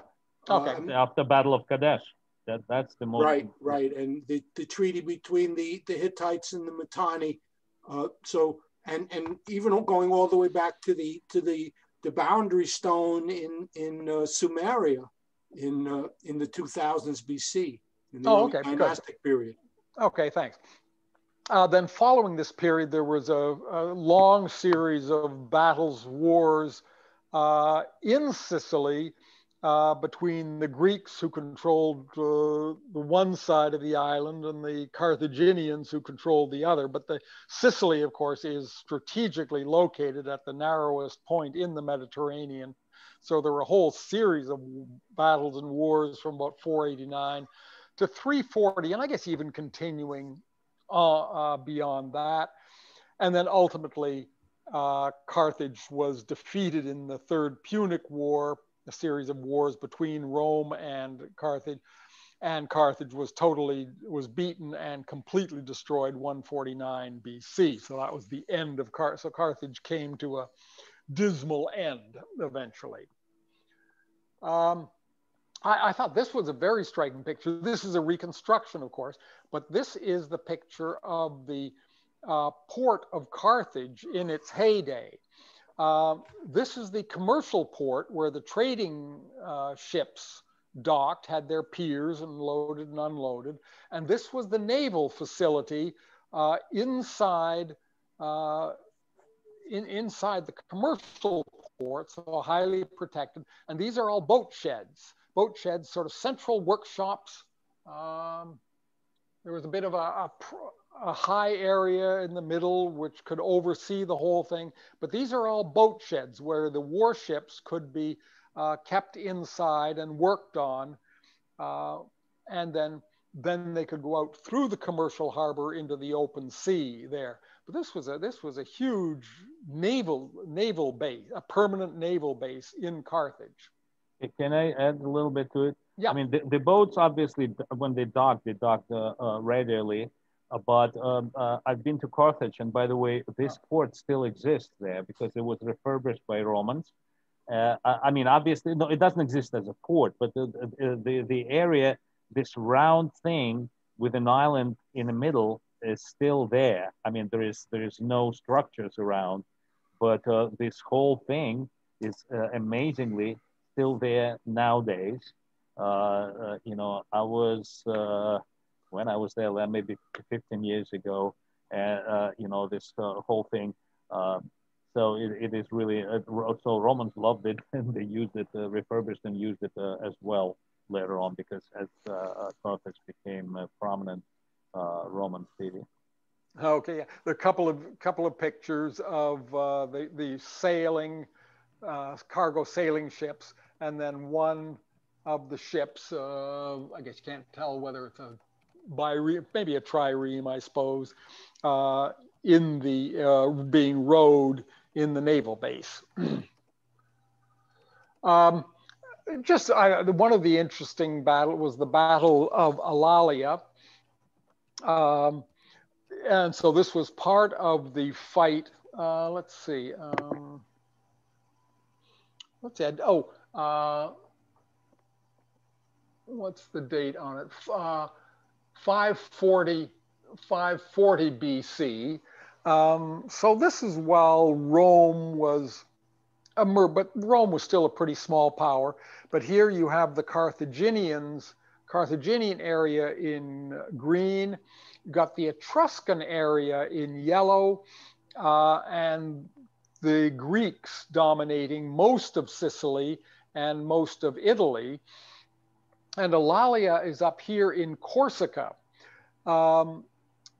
So the Greeks were attempting to establish some authority in this area, and the Carthaginians, allied with the Etruscans, decide to attack them. The Corsica was controlled by the Phocaeans, which was a colony of Phocis in Asia Minor. It was a Greek Ionian colony in Asia Minor, but they had established a colony, so it was Phocaean Greeks in Corsica. And so the Carthaginians and Etruscans attacked the Greek Phocaeans here. It was a pitched battle, very destructive. Apparently the Greek Phocaeans repulsed the attack, but they ended up losing 2/3 of their fleet in the process, and ultimately had to withdraw and abandoned Corsica, which was then taken over by the Etruscans. So this is one of the major battles. And I say in this period, in the 400s, this was when the Greeks and the Carthaginians in particular were really getting into conflict over control of the Mediterranean. And this is one of the key battles. Just as another sort of continuation of the naval arms race, this is a Punic Carthaginian super trireme. Now the triremes normally had three banks of oars with 3 rowers, 1 rower on each oar, so three levels. But if you'll see that cutout just above the ship, this was called a heptareme, and they had they got even bigger than this. So this had 3. If you'll see in the cutout, there were 3 rowers on the top oar. They still had 3 banks of oars. There's been some confusion about that, whether a quadrireme had 4 banks of oars, but I think the consensus now is there were never more than 3 banks of oars, but a quadrireme would have 4 rowers, a quinquireme 5. This was a 7, so there were 3 rowers on the top oar, 2 on the second bank, and 2 on the third bank. So 3 banks of oars, but 7 rowers in each bank. Now, you didn't actually gain, you lost speed and maneuverability by increasing this size, or maybe you wouldn't lose much speed, but you'd certainly lose in maneuverability. So these were not used as the mainline fighting ships. As noted, this was a flagship around 240 BC. So this is This was the commander of the fleet would have his throne, Oh, it's maddening. more or less, and his a canopied throne at the bottom. The oars, the helmsman on the steering oar would be in front of him. But they just sort of built these huge ships, probably as much for status and prestige as being useful fighting ships. But as I say, they did give a prominence to the commander of the fleet. And they got even bigger than this, where there were 7s, 9s, 13s. I think there was one that was 20 rowers per bank. So 8, maybe 8, 8, and 4, something of this sort. And this was probably just purely for status. Who could build the biggest ship? Anyhow, that's part of the shipping. So let's see, going on. Okay, religion. So for the Phoenicians, and most of this was, I guess, common to Canaanites, and perhaps even broader than that. Again, other people may know more about it than I do. But El, for the Phoenicians, and I think for the Canaanites in general, El was the supreme god. Baal was the weather or storm god. Astarte, or Ashtoreth, Asherah, was the queen goddess, the consort of Baal. Ishtar. What's that? Another name is Ishtar. Ishtar, yes. And so that was common. Some of these were common to the area. Eshmun, the god of healing, was apparently fairly specific to the Phoenicians, was a local god in Phoenicia. Now, El, of course, was adopted by the Israelites. In the northern kingdom, God tended to be known as El, or Eloi, or Elohim.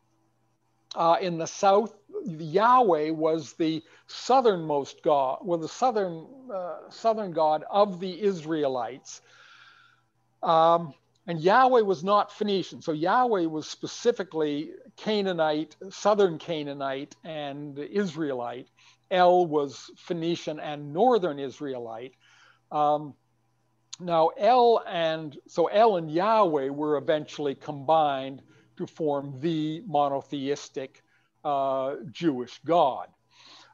Just a quote from Judges, one of the early history books of the Bible. They abandoned the Lord and worshiped Baal and the Astartes. So the anger of the Lord was kindled against Israel. So some of the Israelites were faithful only to El, or Yahweh, whereas the history books of the Bible, from Judges to Samuel to Kings to Chronicles, are a constant story of Israelites turning to the worship of Baal and then being punished by God and returning to the sole worship of El. But Baal, particularly in the northern kingdom, Baal remains a sort of competitive god, a competitive religion through much of the period up until I think pretty much up until the Babylonian captivity, the exile. And after that, they came back with a much more strong united monotheism. Well, we should point out that Baal really never stopped being worshipped in the Levant, even after the conquest of Alexander. Baal was renamed as Zeus, but his iconography was still the iconography of Baal, and the incidents that are described in the book of the Maccabees include the establishment of, they say, Zeus in the temple in Jerusalem, but it's actually Baal it was in other words, it was Baal under the name of Zeus, who was established as a punishment to the rebellion of the Jews in the 160s BC. Okay, thanks. So the Phoenician Canaanite religion was really, in a way, the basis for Judaism and for Greek polytheism. This was central, and it didn't just die out. And in fact, of course, in the Bible, I think we've talked about this before, the current archaeological historical consensus is that the story of the Exodus was in fact a myth. That became a founding myth, but the Judaism evolved within the land of Canaan, or the land of Israel, and emerged out of Baalism, emerged out of the Canaanite Phoenician religion, and then gradually evolved into the Jewish monotheism as we know it today. And throughout the Old Testament, you see this conflict between the polytheism and Baal, and not just that the Israelites are constantly fighting against the old Baalists, but a lot of the Israelites are Baalists, and there's a fair bit of worship of both. Ralph, yes, is there any link between the Sumerians of the New Testament to the Phoenicians? Are you thinking of the Samaritan? Are you thinking of the Samaritans? Yes, the Samaritans. Were they in any way descendants of the original Phoenicians? Well, could I defer? I'd be happy to defer to Paul. Or I think the Samaritans were actually the people that were imported by the Assyrians. And at the time that the Assyrians deported the Israelites from the northern kingdom, they brought the Samaritans in to replace them. And the Samaritans, I mean, basically in the ancient world, the idea was gods were localized, and when you went to a place, you worshiped the local god. So the Samaritans came in and started worshiping Yahweh, but they were never accepted by the Judeans, and they were hated by the Judeans. And when the Judeans returned as Jews from Babylonian exile, the Samaritans were to them the lowest of the low. Right. Some of them were imported from Syria. During the Assyrian time, because they were importing from one place to another city. From that city, they would take people and then migrate them further down on the way back into, and eventually a big chunk of population of Samaritans were imported from Syrian cities. Okay, so who are the modern day claimants to the Phoenician heritage? Are there any? Is Lebanon. it Lebanese? Lebanon, of course. Lebanon, okay. Yeah. Which is, I guess, in spite of their, of their Muslim identity. Well, some of them are still, Christian, or they still go back to. Sure, yeah. So, well, the Phoenicians never developed.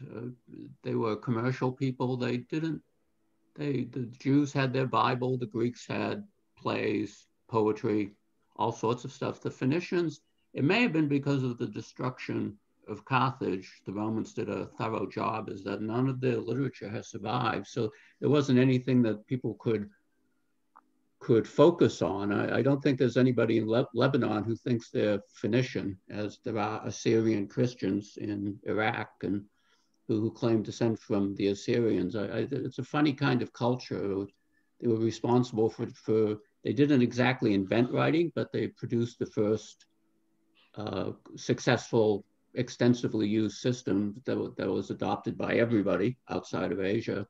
But as far as, they had no ideology that other people would copy. I mean, the Jews and the Greeks, had strong cultures. The Romans had adopted a lot from the Greeks, but the Phoenicians, aside from the alphabet, there's nothing.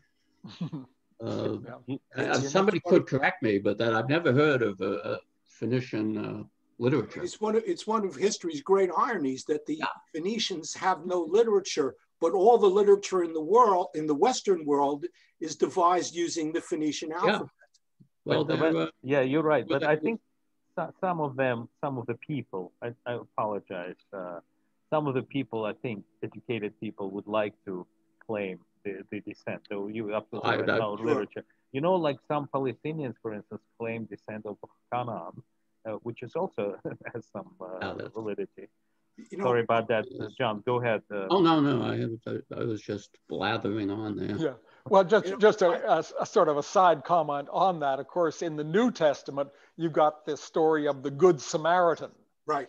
And of course, this is precisely a reference to them among the Jews. These are being the lowest of the low.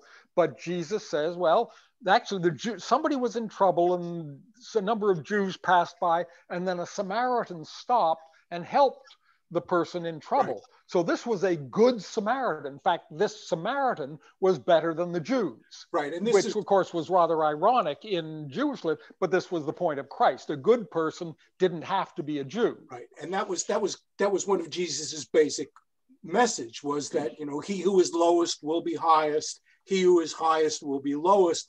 And here was the Samaritan held up as an example, even though they were the despised people of Israel.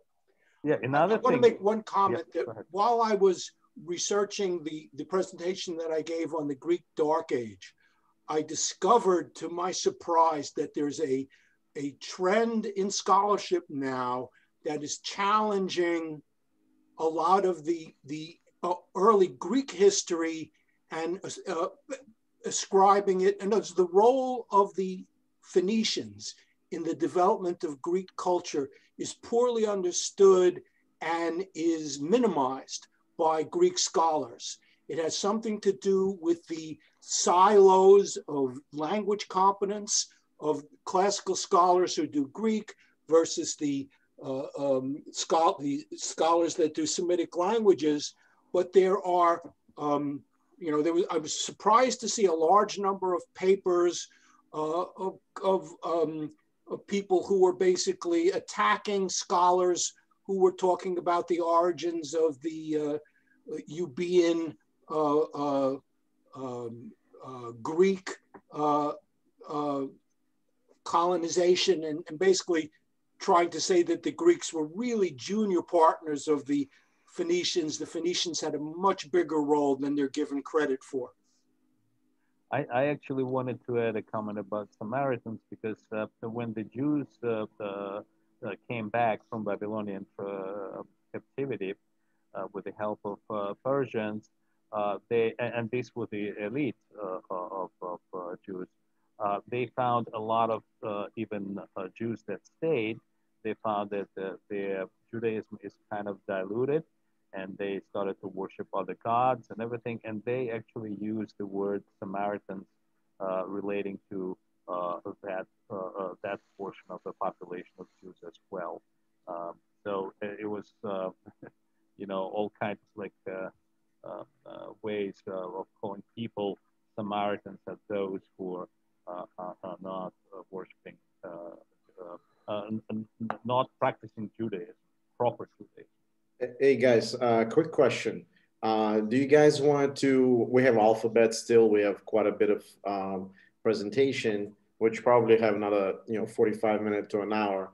Would you guys want to move this to another day and then I guess focus and have a better discussion, or you want to continue? Just up to you guys. I'm fine with continuing. I don't know how I'm fine with continuing, but my preference is always to postpone and get another presentation rather than try to cram it all in. I mean, if we're going to go a half hour, 45 minutes over, that's okay. But if we're trying to squeeze in another, 45 an hour of presentation without even counting on discussion, my own personal preference is to postpone it and give it the time that it deserves. Ralph, what do you think? Ralph, what do you think? I'm easy either way. All right, so we have about an hour of presentation because considering the discussion coming in. So what we're gonna do is then next Wednesday we have Plutarch, but what we can do is probably I can move Karabakh conflict, and then we can do the language on a Wednesday from next week's Wednesday. So it's gonna be in like a week and a half. We can just do language for like an hour on Wednesday. So it's easy. People come in and we can discuss it, and I want to have a good discussion. And it seems to be a good topic that everybody, is interested in. And maybe we can sprinkle in a little bit of religious topic, the origins of Phoenicians and, you know, the migration of, you know, Canaanians and whatnot. We already discussed a little bit of it, but it seems like it's a good topic to discuss. And I have a little small presentation to, you know, to add to it. So what do you guys think? Agree. Ralph, what about Okay. you? Are No you available on Wednesday? Next, I mean, it's not next Wednesday. It's a Wednesday after the next. Yeah, Wednesday, the following Wednesday, what is it? We're the 28th? Yes. Yes. Wednesday, the 28th. Yeah, I'm fine with that. Okay. Okay. Yep, suits me. No problem. Yeah, and so I just Great. wanted to discuss our, you know, following topics. Like I said, this Wednesday we have Plutarch, so please read. And you know, Paul also mentioned there is a recording on YouTube. You can read Plutarch, Pericles. You know, preferably text, but if you can, you know, listen to it too as well. So we have a discussion on Wednesday with 19 people logging in, so it's going to be really good. And you know, Greg is leading the discussion. So that's that. And then next Sunday at 4 o'clock, we have Kosovo and Battle of Kosovo between, you know, Ottomans and Serbian, you know, empire, so to speak. And that, so we will we'll reconvene on Wednesday at 7 o'clock. Everybody have a nice weekend. You too. All right, and that's it. Thank you, Ralph. Thank you. You know, Greg, amazing presentation, and then we'll, you know, yet to be continued. Okay, Appreciate thanks all. Great discussion. Thanks for everybody's contributions. Okay. Thank you. Take care. Thank you. Thank you, Ralph. Really, really well prepared. Really great. Thank you.